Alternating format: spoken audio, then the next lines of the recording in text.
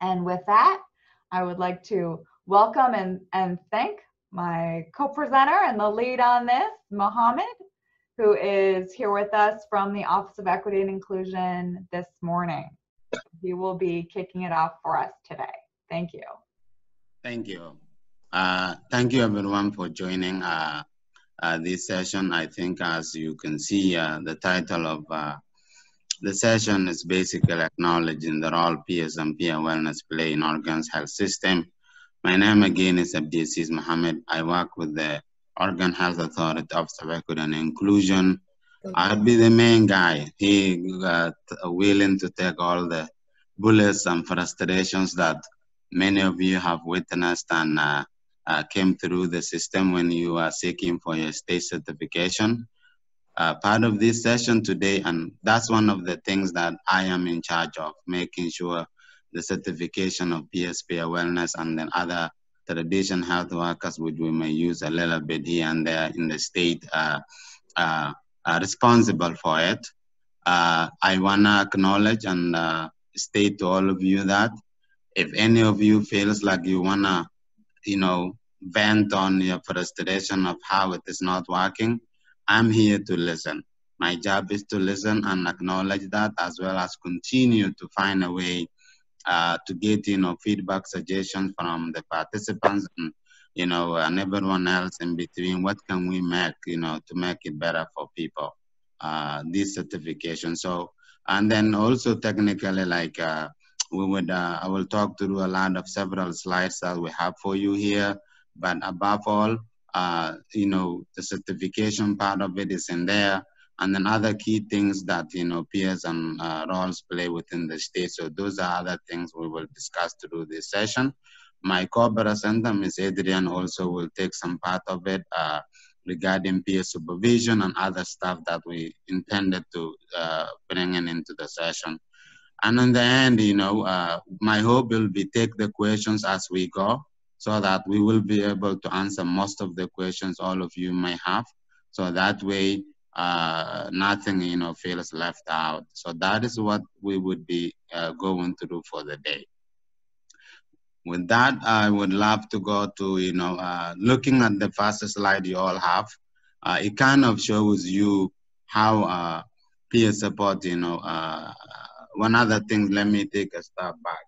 Many of you may hear a lot about what is traditional health worker, what is peer. We are all confused. What is family peer? What is this? So the state of Oregon uses an umbrella term to put together all, preventative and behavioral health workforce in the state of Oregon under this traditional health work umbrella, which is, we have traditional health workers, but family peers, youth peers, peer wellness, as well as peer support in our adults, additional adult mental health, all fall under this bucket of the traditional health worker that the state uses everybody to lump them in that group. And particularly, we have other traditional health workers who are part of that bucket of, under the umbrella. These are like community health workers, if you have heard them before, or doulas or other people. But for the purpose of this session, we're going to focus on peer support specialists with our addiction mental health, as well as family support, youth support, and then our peer wellness. That would be the focus of this.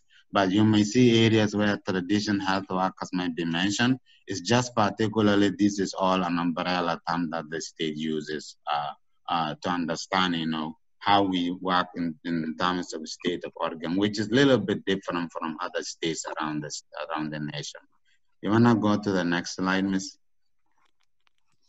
Okay, so the goal would be, define what are the community-based integrated behavioral care healthcare delivery models we have, and understand, why peers are very much important in the equitable of health outcomes that we all want to foresee in terms of addiction mental health. And then define, the different categories, the roles of traditional health workers, mostly peers and peer wellness.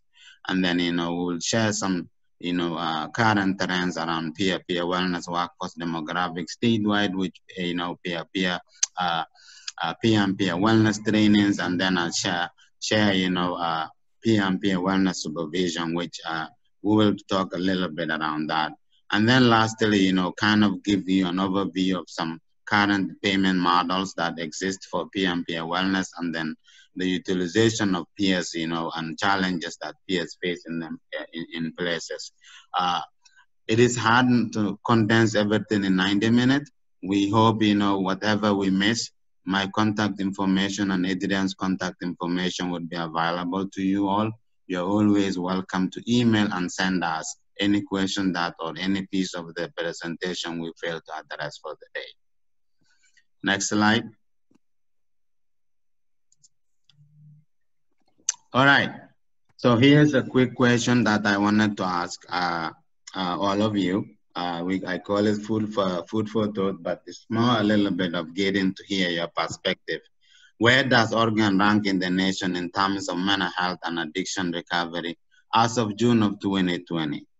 How many of you know? So if you feel you know this, please help yourself to unmute and then answer, shout out. Like, where do you think? We have about 50 states in the nation.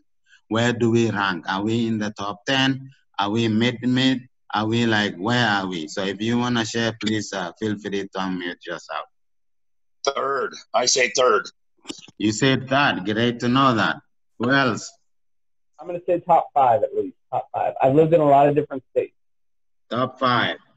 Go ahead. I'm going to say number 1. If not, let's get there.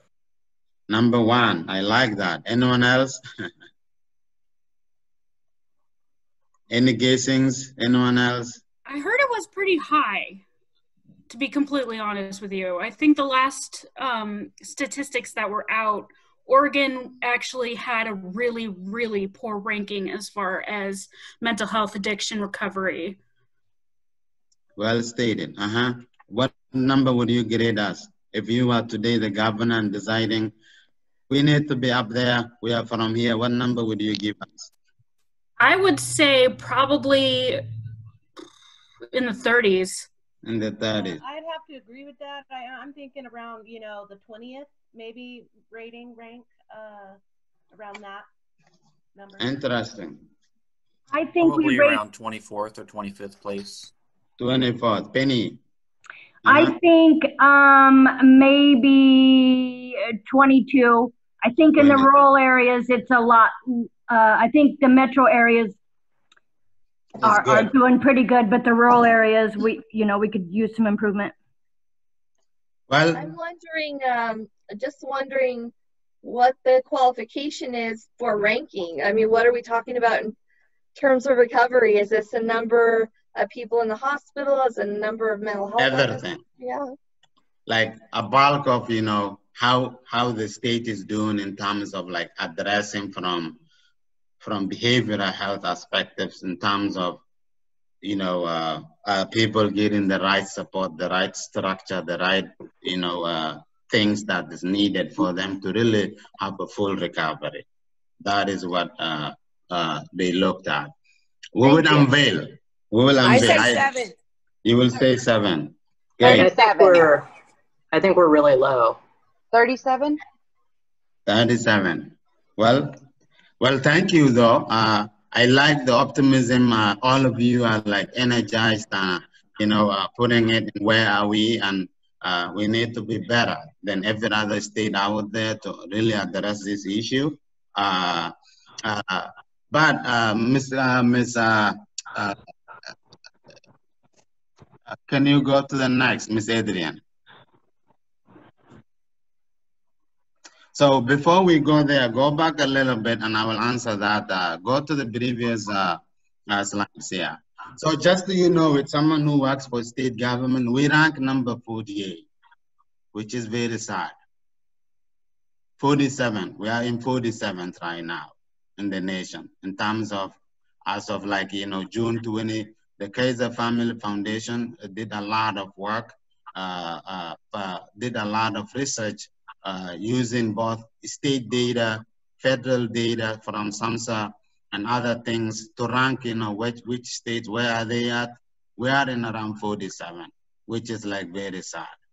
So just to, you know, I didn't mean to put down your optimism, but we are not doing very well in terms of when we talk about suicide prevention, I mean, with the substance use and addiction recovery, as well as mental health.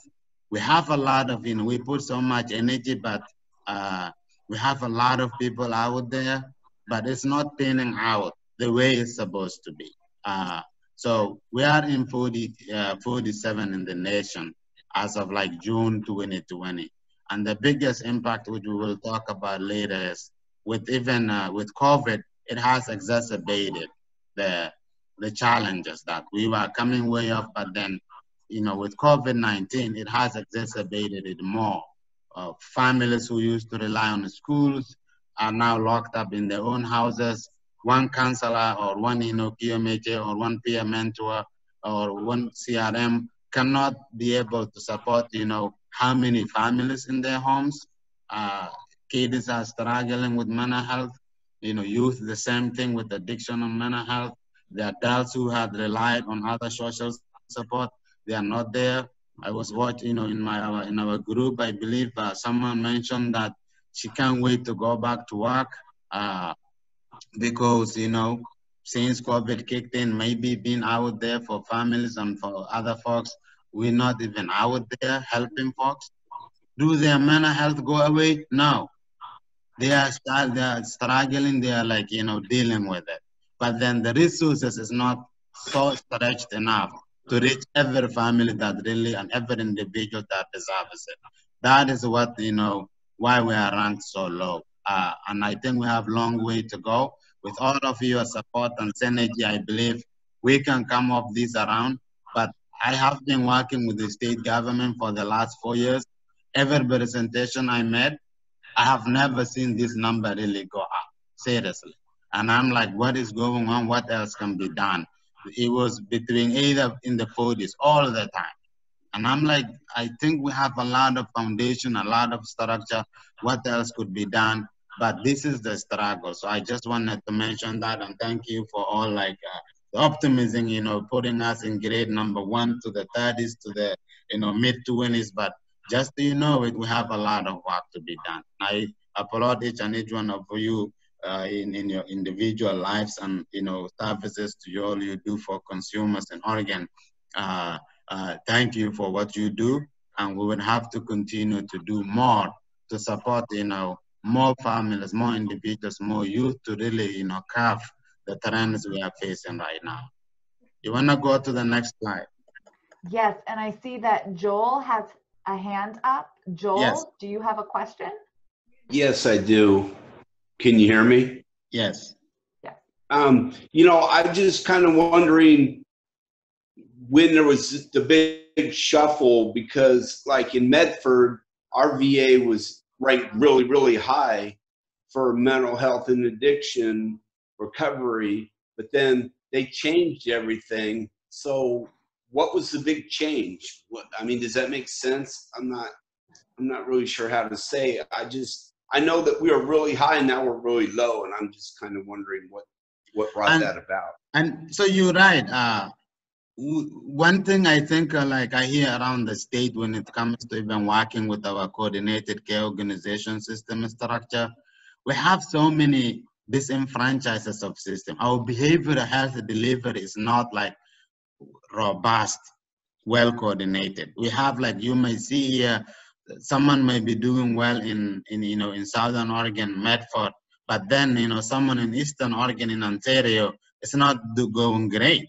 And then you go to Coastal Oregon, the struggle is there, and then you go to Central Oregon, there's a challenge too. So then you may do well in one part of the state, but there are other parts that resource-wise, I was doing a presentation yesterday, someone saying in 15 years, there was no these services even available in our state, in our part of the state.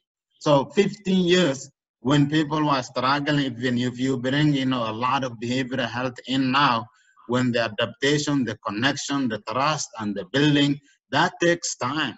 And so that is why one part of the state cannot fix it for all. Even here in the Tri-County, like Penny mentioned, there's a lot of resources, but is the resources coordinated well enough to really meet the demand and the need of every person? And even those who make this a living because of their lived experience and career, are they really looking this, to support individuals? Are they well supported, well paid? If you are not, then the technical of sticking around for the field and helping other people may not be there. You will move on. That leaves a gap, and a service gap that one person was addressing, but then it's difficult, once they move on, replacing them with another, peers becomes a challenge. That is the kind of snap challenges that we have across the spectrum. So we were gonna move on, and we need to dive into a lot of other stuff. Next slide, and thank you, Joel, for the question. So what is a peer support? So, I borrowed this slide from Ms. Ali Lempot in Calakamas. So it's a system of giving and receiving help founded on key principles of respect, shared responsibility, and a mutual agreement of what is helpful. So in the end of the day, this one is to kind of, remind you all the work you already do, that, peer support services is not based in psychiatric models, and that's not the criteria. It is all about understanding another's, situation empathically through the shared experience of emotion and psychological pain. So that is one thing I wanted to remind folks as you do this every day. I do see a lot of people coming into the peer world. Sometimes I go around the state to talk to different classroom and presentations, and I ask them, I would give them, some quote I really love, where at the end of the day, if you're not able to walk the talk and, talk the talk and be in the shoes of another fellow, human being who's dealing with addiction, mental health, that dealt the same way you are, and understand them from where they come from, it's a challenging to do the work. A lot of people sometimes will come into the field not for the sake of want to make a change for others, but it's employment purposes. They are like eager to make some money out of it. We have seen a lot of pieces, but that is not to say all peers are like that. But we have seen some people that will come in to the field from other fields, not really embodying the lived experience element. And as all of you know, the state really highly requires, in order for you to be a peer, you have to have a lived experience with either or, whether it's addiction, mental health, with families, with youth, wherever field you are helping others, to recover, you should be embodying that lived experience. Without that, this is not your charter or your territory. Probably, maybe you should look for other fields, because this is all about, it's not a 4 years degree school. It's all about the lived experience you bring in for others, so that you can walk with them and talk the same journey. This is, a model that we always use, Oregon's traditional health worker. You wanna go to the next slide. So this is the initial slide I talked about. This is how Oregon uses when it comes to traditional health workers, but the intent is making sure you wanna click next, so that we can build the bridge of why all of you are a bridge to the system. So you can see that is the structure all of you play in terms of making sure we have the individuals and the communities on the left, the father side, struggling with addiction, mental health, and the lack of support. But it takes this building bridge, and you can see going back. Why are we 48 or 47? It's a long way to go to get there. We have this structure called coordinated care organizations and health systems that we have in the state, which are about now 15 of them in the state of Oregon that oversee a lot of our medical and behavioral health delivery of care. Are they all doing great? I'm not gonna lie to you. They are not all the same. There are some CCOs that do very great job in terms of coming this forth with the intent of real investment, real support for our systems, so that the consumers in the service area really recover well. But then there are those who are still also in the strengths, like challenges, like maybe this is a new charter or a new territory for them implementing in that kind of services. But then it takes time for them to be like one of the other CCOs that are in one part of the state. And it is not unique, you know, we call CCUs and service areas. Each one has its own structure of how. So it is not like a robust, well-vetted, coordinated effort. So that can also add on into the challenges for the average Oregonian to really get a better care and a better services the way they will maybe if they lived in Tri-County, if they moved to, Coos Bay, Oregon, you can see the dynamics. Maybe the resources are not as robust as they were getting here. So, but overall, what peers do and peer wellness in essence, the outreach and mobilization with families, having that community cultural liaison, and then the case management, the care coordination, the system navigation, and then health promotion and coaching. Those are the things. So it's basically being a bridge between here on the far right of our coordinated care organization, our health systems, and on the left side, you can see is red. That is the challenges families and communities and individuals face. And we are here in between, making this connection, making these dots. That's what the goal is, yeah. I see Penny has a hand on. We're gonna quickly go to you and then we're gonna move to the next slide. Thank you. Yes, so we're on the Oregon coast, and our CCO has educated and certified a lot of community health workers. But I know that the Oregon Health Authority wants us to survey and have a more diverse traditional health worker force. But currently, we are only rolling out community health workers, which are amazing and they do amazing work.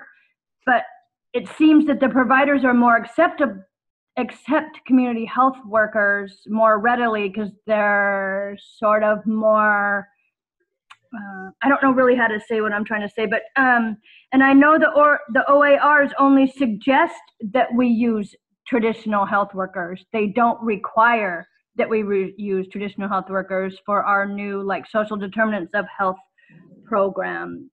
So yeah. And I think that is a great point, but at the same time, one of the new requirements for all coordinated care organization, and I can see, this is the challenges a lot of peers face, since we are talking about peers per se today. There are some providers, they put this connotation of, with peers with previous, addiction or mental health history.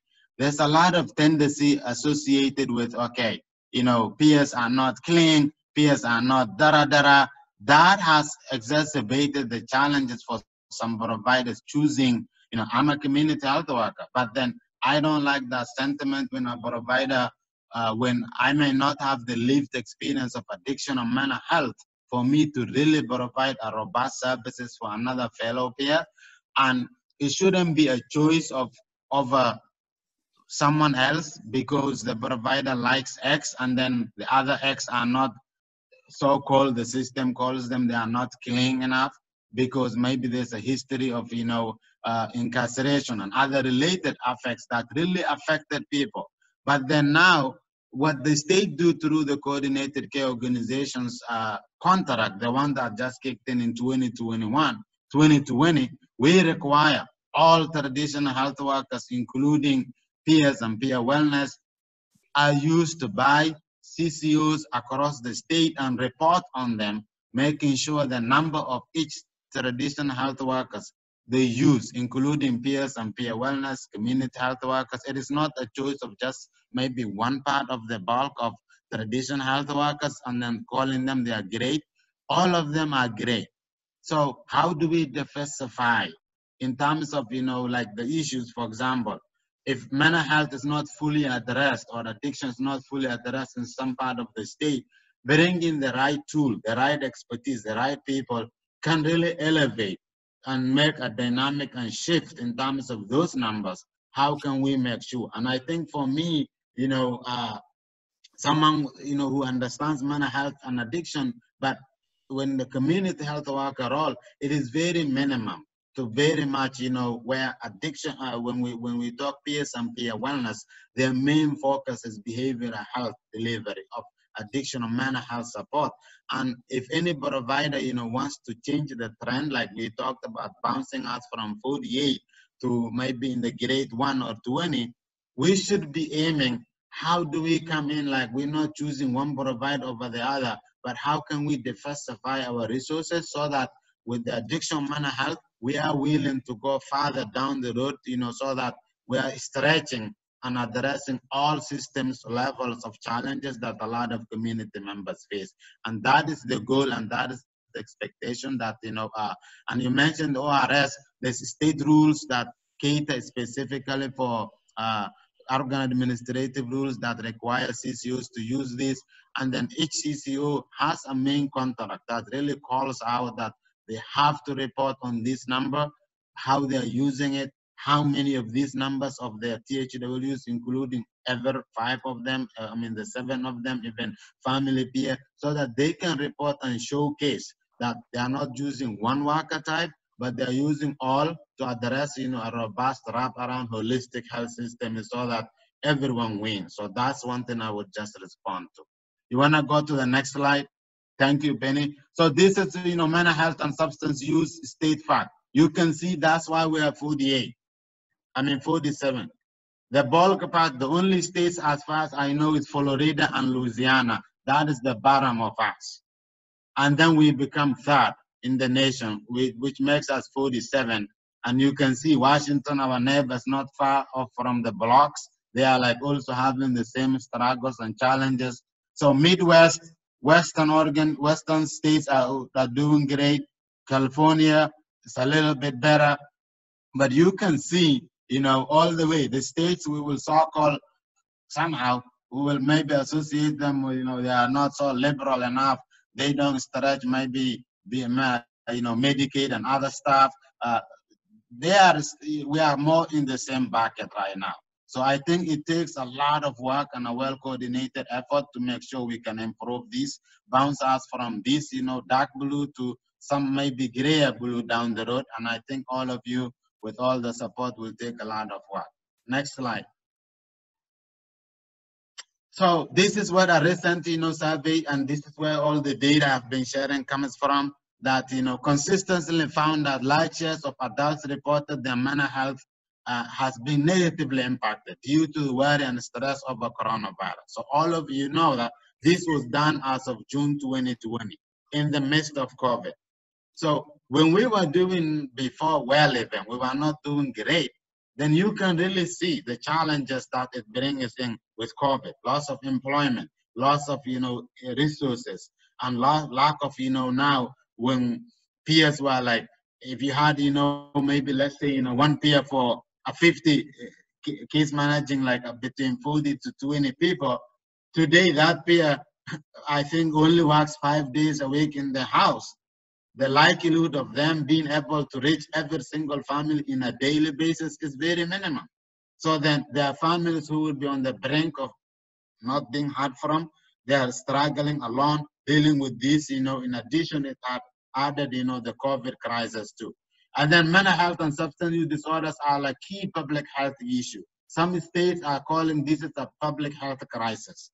Oregon is in that format as well, like the governor has called this a public health crisis because it needs to be addressed. We just didn't know yet how to really figure and address it well. You can see 17 million adults and, you know, and in addition, 3 million adolescents reported having major depressive disorder in the past year of 2019. That's a lot of number. Over 10 million adults deal with mental health, serious dose of suicide in the past year. This is a big challenge, and these are not like far enough. We're not talking in the 2006 era. We're talking about 1 year ago. 14 million adults reported unmet health need of mental health and substance use disorder. This is the challenges we face because what? Like the one I mentioned, we're not far enough to stretch and address amid, you know, everyone else. And then with the amid of, you know, COVID crisis, more than 30% of adults even reported, you know, a lot of anxiety and depressive disorder during the pandemic. So you can see this all exacerbates what we already like the lack of resources that existed, and then it continues the trend a little bit more. Next slide. I'm flying through this so that we can have enough time for questions and answers. And then so the need for mental health and substance abuse care is expected to increase more, just so you know it. And then you can see, you know, 41% 36.3% of adults in Oregon reported symptoms of anxiety and depressive disorder, compared to 36.5% of the U.S. adult population. So you can see there that compare nationwide, we have like a high number of 41%. And the share of adults, you know, with the mental health, you can see that one is like 22.4, when the nationwide from last year, 2017, 2018, nationwide it was 19. So we were not doing even well in 2018 and 2017 era.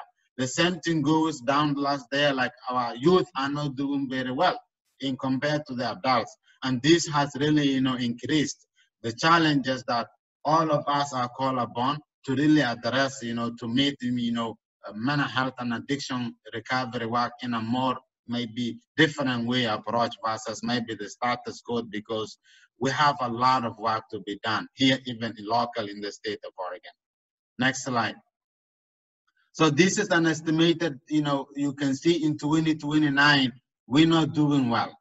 Like this is what the projection is. That tells you Oregon has a lot of work to be done. Like it is not doing very well in terms of substance use and recovery. There's a lot of challenges that we have to cover. You can see it's a rate by 100,000 population.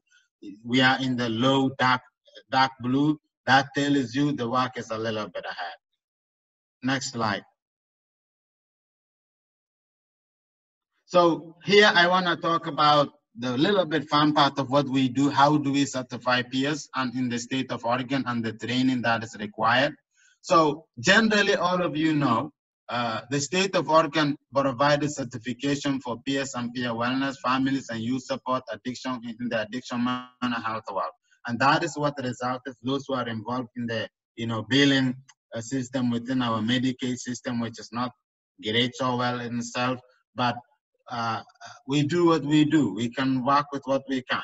So with our behavioral health delivery system, these are some of the things that are required in terms of statewide, how we deliver and what we need to do. And so all of you, you know, in order for you to be a certified peer within the state of Oregon, we don't call licensing. It's not a word in the world of traditional health workers and in the world of peers are liked very well. The call outs like certification, they are more the same as licensing. But licensing is a connotation that's more affiliated with nurses, doctors, and other in the more medical world. Certification is something that we use so that it's more community-based, connection to the community. That's what we use for.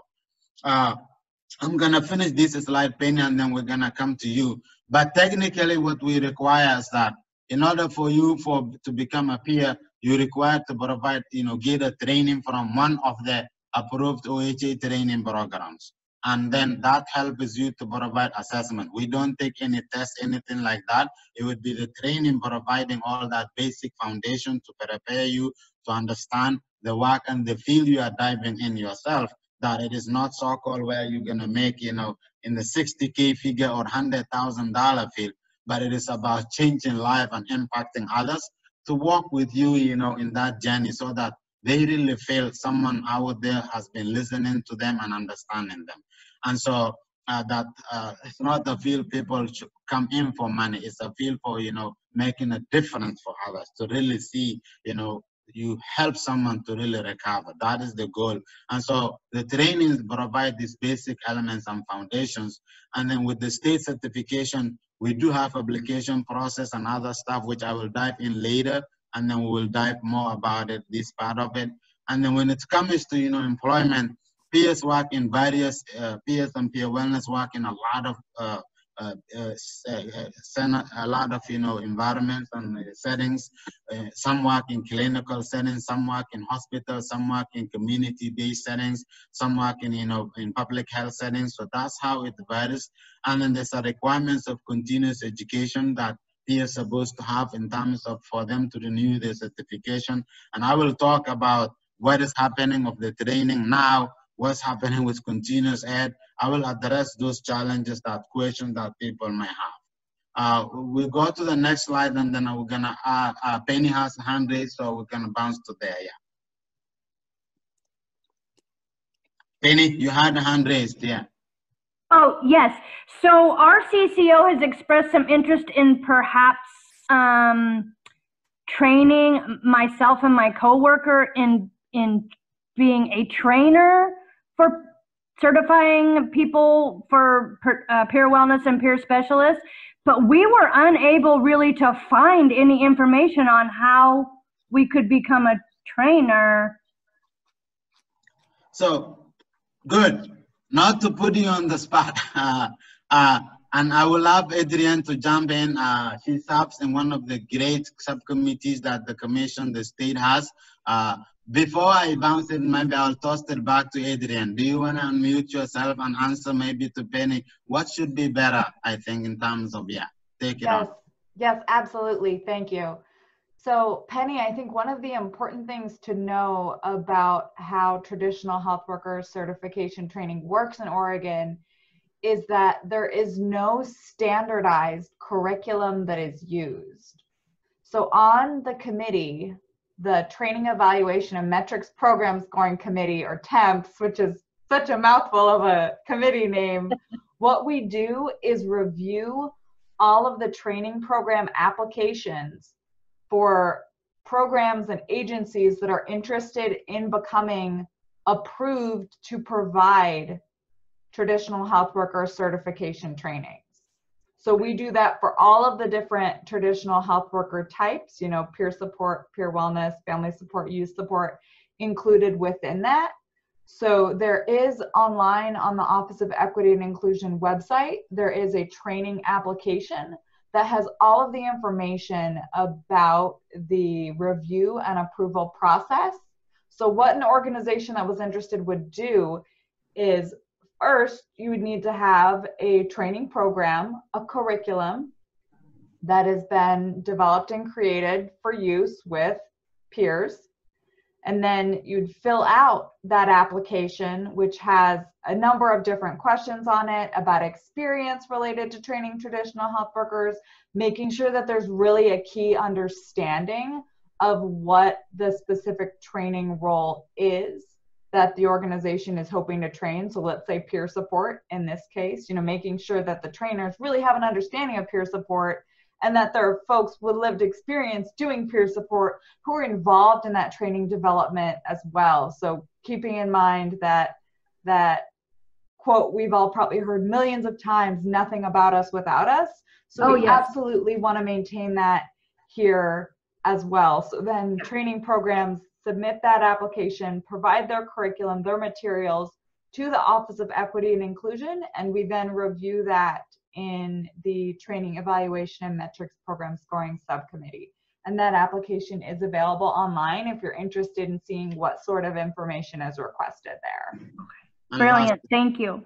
Lastly, I would also say, remember, these are not copy-paste. So what I always would say to people, if you want a model, and it's important, we have to have every training in every part of our state. And coastal trainings, for example, is really needed, other rural parts. What I would usually start with, you know, there are a lot of organizations like MHO, MACBO, Fork Time, a lot of organizations that are listed on our website who also have this model of train the trainer that they already have, where they are willing to come and provide, and you know, your organization can partner with them to really even bring that curriculum while you identify the peers who will deliver this training with the lived experience, with the understanding of the peer world, co-developing with them. And you can cater to coastal Oregon as far as, you know, you don't have to reinvent the wheel. There's always trainers out there who do this work every day. It's like reaching out to them and say, hey, we would love a training here that we can run our own.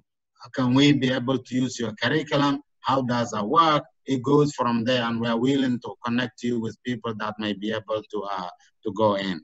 For the sake of time, I'm gonna cruise us through here because like we have to shut up in 90 minutes. And I wanna make sure we all get to the key points and questions that all of you may have. So here simply, this is what, you know, according to Oregon, this is how peers are defined in terms of their certification. Those are the list I talked about it, but I will dive in more. If you wanna go to the next slide. So these are like some key provisions. I'm gonna talk a little bit here in depth, but one thing you need to know when we talk about peer certification, there's key elements like I talked about. The training is one of them. And then you come to the state certification. Once you finish your training, one other big thing I'm gonna mention is about grandfathering. So a lot of people may not know what we call grandparenting. So the essence of this is if you are someone who has been doing this work with prior lived experience in addiction, mental health world, and you understand it, and you have so many trainings prior, you don't need to go to another training to state to become certified with the state. You just need to grandfather, meaning you can document 2,000 hours of work volunteering, or you have done this work in either in a church, a basement, or anywhere, or even in an internship format, or you have done in volunteering somewhere. 2,000 worth of hours is what you need to be certified by the state to recognize your lived experience and the work you put in.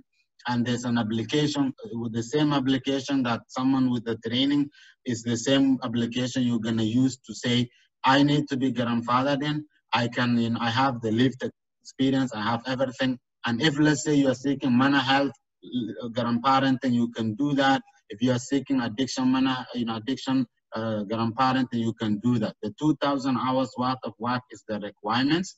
And then there's also a recommendation letter from, former supervisor, pastors, or anyone you worked with, like can write for you saying this person has worked that. How do you prove the hours? Sometimes if you worked in a places, the HR people or people who you worked with can say, X, Y, and Z has worked this amount of hours in our agency or in our, place. That is a way to grandfather in. And then once we hear that, we'll be bringing in to do certification, submit your certification, and then, we will process it. As all of you know, we are a government, so any bit of things we certify, you are required to do background check. And I'm gonna talk a little bit of that in a little bit here for the sake of time. But what does the background check entails? One is required by law from everybody. And whether it's employment, even the state certification, we require background check.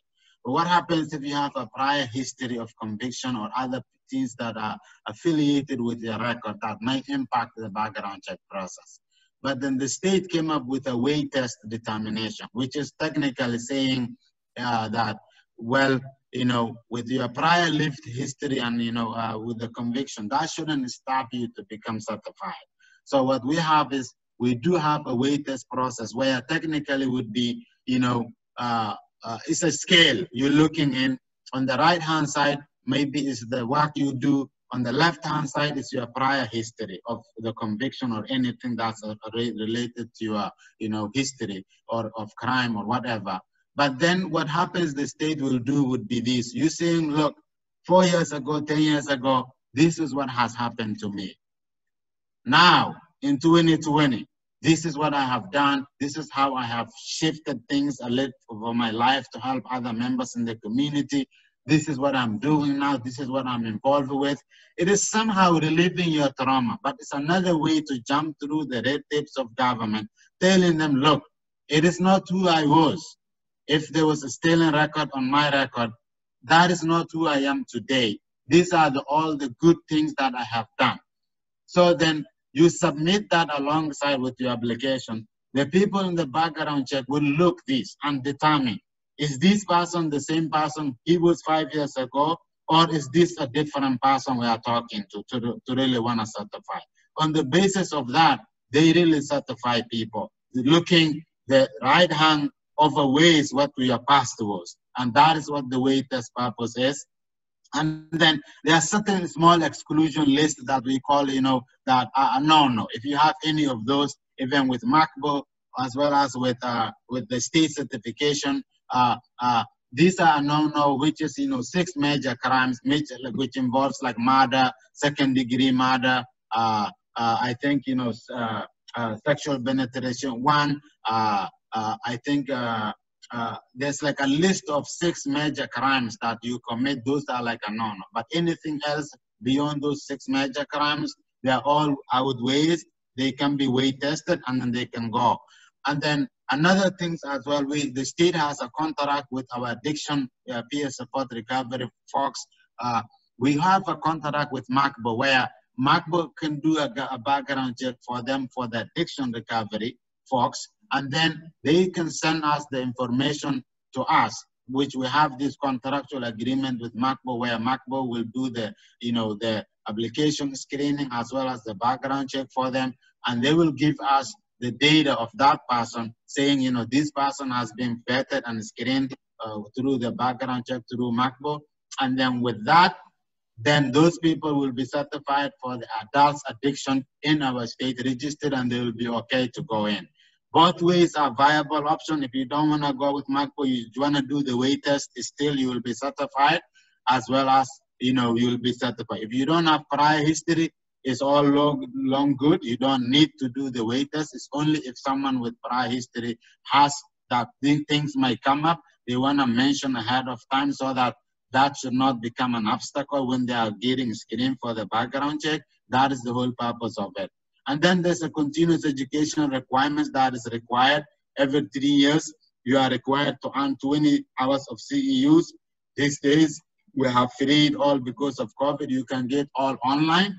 It can be any from approved training organization from the state, anything else, and then or it can be OHA approved training. As far as the continuous education piece you are taking has some kind of work related to the field you are involved in. If it's peer-related CEU, take it, we will consider that. I know there's a hand for Rendell. You wanna go to the next slide, and then I'm gonna answer Rendell's questions. Yes, take it. Daniel, sorry. Sorry about that. I didn't pay attention to them. My question was, I have two questions. The first one is, if you have had a traditional health workers certification before and it lapsed, or you didn't recertify right away, which one would it be, the grandfathering or just a new application? How would that work? So it depends, and this is a challenge we have with a lot of people out there. I'm like, killing us. So technically, what beyond 6 months, we now like by law, it's like according to the rules, 30 days you abandon, you don't want to be back, you are gone. But these days, what I did administratively, we said, beyond 6 months, if you still like in the lapsing area, you can recertify, you can submit your continuous education, we will consider that. Above 6 months, we require people, maybe 3 years is long enough. Maybe you are not doing that work. Go take a training and then you restart over. If you want a grandfather, you can grandfather in. But it's not a back door for like, you failed to your certification and you did not, resubmit. I mean, getting, continuous education for 3 years, 20 hours is like very minimum, but not everybody can, do it on time. So what we recommend is taking another training to get fresh in the field, because all of you know the world of behavioral health is evolving and changing over time. The same status quo, training might not be the same. There's a lot of new information added. So getting updated and getting the things and submitting initial application again would be the perfect one. Okay. Yeah, it's just complicated with COVID and everything. We've had supervisor changes. We've had so many changes in our organization and so much turnover that we missed it. We missed the boat. And my manager did not bring it up until a few weeks ago. So, okay. Yeah. Feel free to talk me offline, and my contact information will be here. I'll be happy to address. If it's more than 6 months, what can we do? We're trying to create some leeways here and there, but we also have this state obligation to make sure we're vetting people correctly. But overall, this is like the way certification work. I'm not gonna dive in here. This is how the grandparenting kind of goes in. And on your left side is the standard certification. You complete your training, you submit an application, you get background check cleared, and then you go to the state register. That's how simple as that. And then the grandparenting is the same there on the second left. But provisional certifications, people who have incomplete, for example, they completed one part, but they just wanna, I wanna do this 1 year and see how it goes. We do, but I mean, above all, we never ever provide this kind of certification. I've never seen anyone choosing 1 year. It's been always 3 years that most people will certify for. Next slide. So this is what will happen after certification. You technically, once you get certified with the state, we put you on the state register where your contact information, like your name, is available there, that you are certified by a peer. It also have even a lot of other more data, like your county, which part of the city, which state, which part of the county you are available. So if some health systems or individuals that finish a training and get certified with the state, any CCO or anyone looking for peers, they can find information there in their service area. Some people will leave their name and email there. Some people would put their name only. Some people put even their phone number, just in case. It's like a hub, a state registry. And even our Medicaid population, when it comes to billing, if they want to bet, if you are really certified, they go to this state registry. And that is the process so far it is that we undertake it through, yeah. Next slide. And I believe this one is me. This is your show. All right. So first I see a hand up from Joshua. Just wanted to check in and see if that was a question. Yeah. I had a question. Can potentially answer it later, but I just know that there was like $64 million cut in like mental health services in Oregon. I was just wondering how that affects billing for peer support workers and traditional health care workers.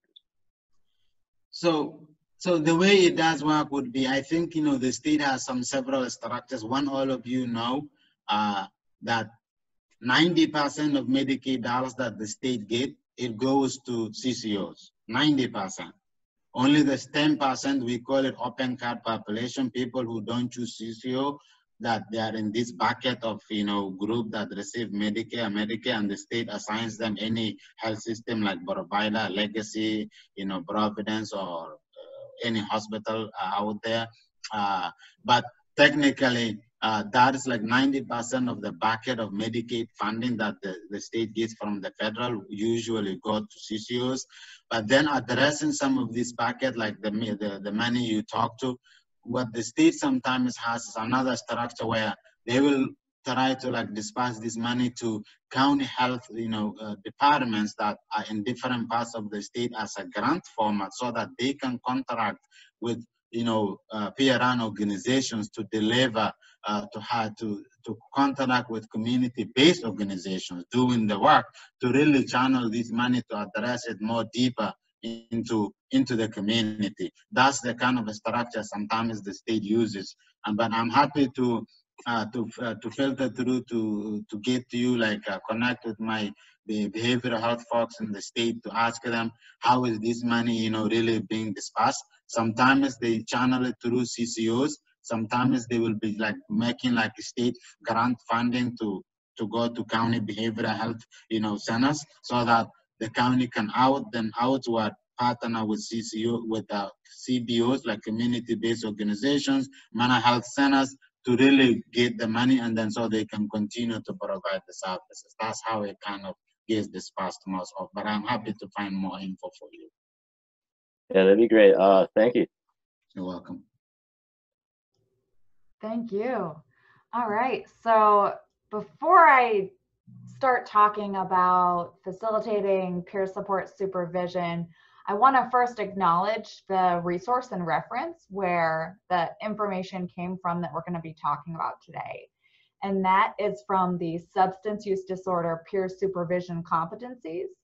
That was a document published in 2017, just a couple of years ago, by the Regional Facilitation Center, and a number of peers worked on that document and on the committees reviewing all of the competencies and information that was compiled there. So I just want to have a brief second to acknowledge and appreciate all the work that went into that. And that is available online for free if anybody is interested in looking more in depth into that peer supervision competencies document. So it covers 20 different peer supervision competencies. And today we're just going to look at a couple of them just in the interest of time, the ones that are more focused on recovery orientation. So the very first thing that is really critical to have within peer support supervision and as a peer supervisor is understanding the peer role. It is really, really so critical to have that strong understanding of peer roles so that effective supervision can be provided. And part of this is also having that lived experience of recovery or of mental health challenges as well. So one of the things that I find really helpful about the SUD peer supervision competencies is you can use it in your own work. So they have checklists for each competency that look at knowledge, skills, and abilities, or KSAs, and break it down. So I can go in there and go, okay, how am I doing in this area?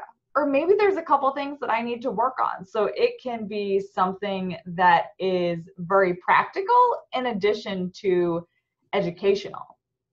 So recovery orientation is something that is also important to peer support supervision. Critical that the supervisor understands and supports the philosophy of recovery and recovery-oriented systems of care.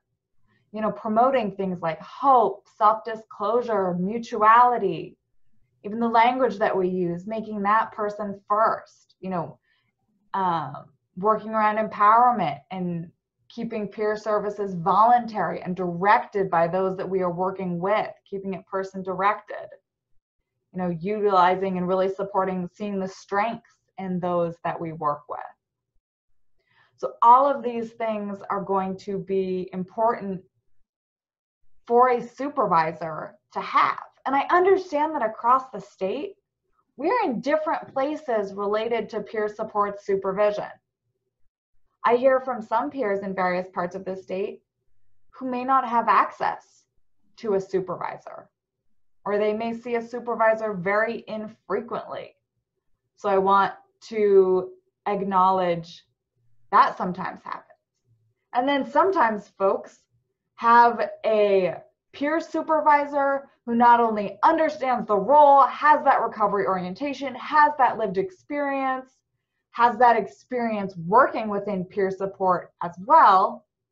So we all can be in sort of unique circumstances depending on what our supervision looks like. And these competencies are designed to really outline what an ideal scenario would look like, what we would look for in terms of knowledge, skills, and abilities related to supervision of peers. We've got a couple more that I want to quickly cover here. And I'm just checking in to make sure we've got no raised hands or questions. And in this, we also want to model principles of recovery. So walking the talk or talking the walk. I always mix up the order of that phrase. But doing as we share and making sure that we are honest and truthful within that. You know, incorporating values, recovery values within the work that we do and how we connect with others, and also how we are as supervisors. Something else that's really important is a supervisor needs to support meaningful roles for peers. Sometimes I hear from folks who go, Adrienne, I'm not really sure what to do. It seems like in my peer role, I'm mainly grabbing coffee for people, or I'm mainly doing something that is not a meaningful peer role and is not in line with the peer scope of practice.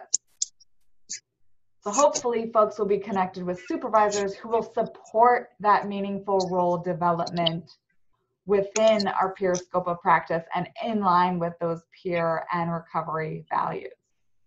And then the final competency from this SUD manual that we pulled from is recognizing the importance of addressing trauma, social inequity, and healthcare disparities. So supervisors need to understand trauma-informed care and the principles in line with that, incorporate that within supervision, and also understand and work around social and healthcare equities and promoting those. And so that needs to happen at all levels of the organization. And so I want to pause here and see if there are any questions before we go into opportunities for integration next. All right. I am not seeing any questions, so I'm just going to move forward into opportunities for integrating peer traditional health workers. So this can happen at the within coordinated care organizations, within counties, within other organizations as well. And so there are different roles that different partners can play in supporting the integration of peer support, peer wellness, peer recovery roles. So opportunities for coordinated care organizations and counties include partnering with community-based organizations, with peer-run organizations to get feedback and input and really come to an understanding of what the community needs and what those organizations need, what we need in peer roles in order to be successful to do our jobs and serve those that we support as peers. It is also an important task at the county or coordinated care organization or governmental level to identify peer support disparities and look at those disparities and figure out ways to promote equity and reduce those disparities within the services that are being provided and the groups that are being served. Many times counties may elect to subcontract with community-based organizations or peer-run organizations serving specific communities, because just like in peer work, we believe that folks who have lived experience, who are a part of that community, have a special connection to that community and with that lived experience. So sometimes that work is not best done by a governmental agency or by a coordinated care organization, but instead by a culturally specific organization or another community-based organization that is really connected to serving a specific community. Of course, one of the important things is going to be the money, right? So providing funding to finance outreach, peer support activities, including utilization within other systems that might be child welfare, within local hospitals, within correction systems, drop-in centers, all different types of places. But it's important to have that funding available so programs can grow. And then those working within those programs can also be paid a fair and equitable wage. Community-based organizations also have a role in integration. So this is oftentimes where the training happens that we were talking about earlier. So within community-based organizations, we can train peers to be certified in all the various roles that we hold as peers, on how to effectively provide support, on how to navigate those complex systems that are out there that many of us work within from day to day. Community-based organizations can then employ and support peers to work within the communities that they serve and also provide quality supervision to the peers that are employed within the community-based organization. At the peer level, we then meet individuals where they're at and support them in exploring the goals that they set for themselves without bringing an agenda of our own. Just meeting people where they're at and walking alongside them in their own journey with the goals that they have set for themselves. As peers, we also provide ongoing support and system navigation, working with those individuals on those self-directed goals, even if they're transitioning from system to system or working with other folks for their services, we can be flexible. And the specifics of what this looks like can absolutely vary from organization to organization. You know, sometimes there are differences in how we work with people or how long we can continue to support our peers, things like that. That's something that can change from organization to organization.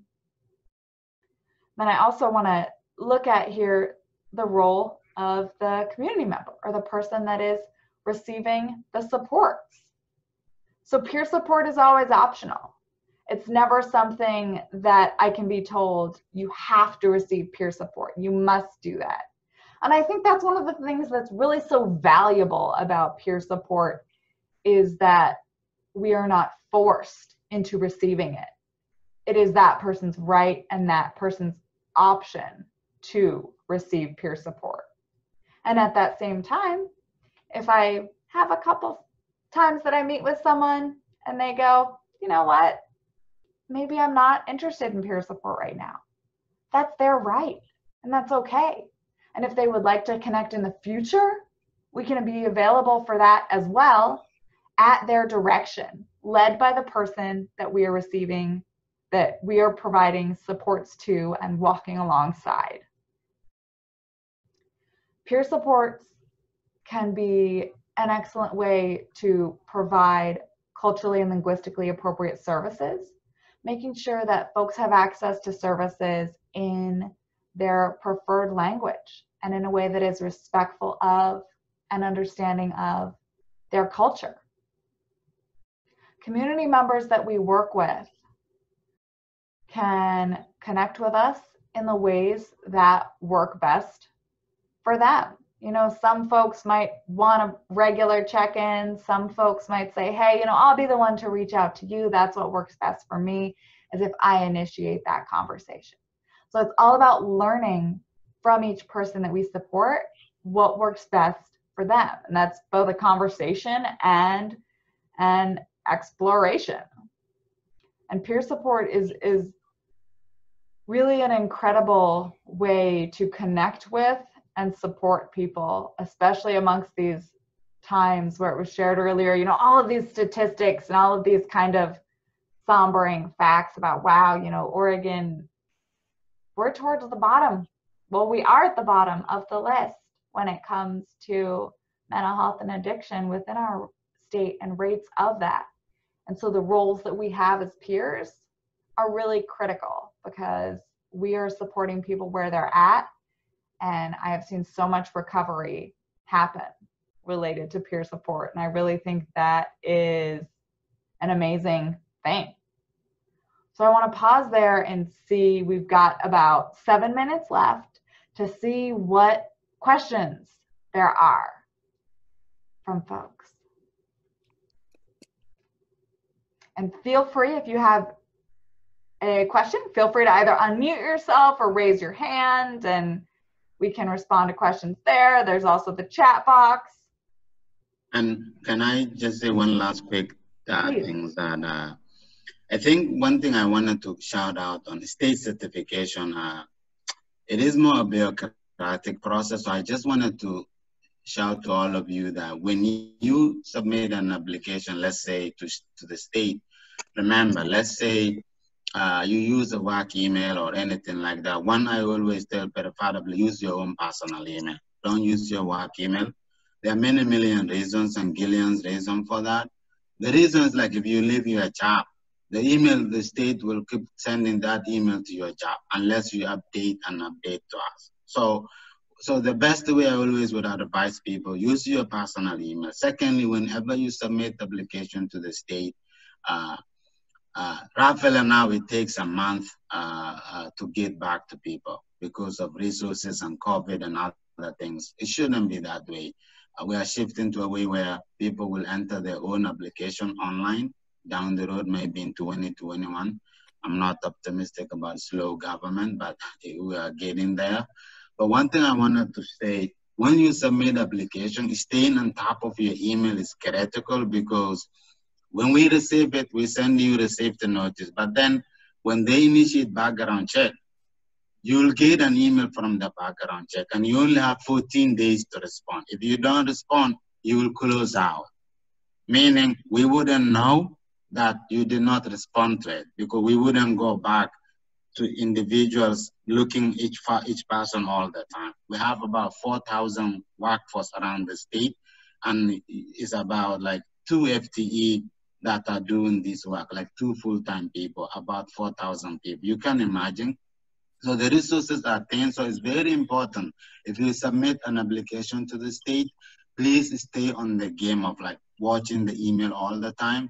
That helps you to like get a faster. I have people get through like 7 days, and I have people who are like 2 years, because it is like they are not somehow checking things on time. When you close out, we have to also then reinitiate you again one more time to reopen the background check for you.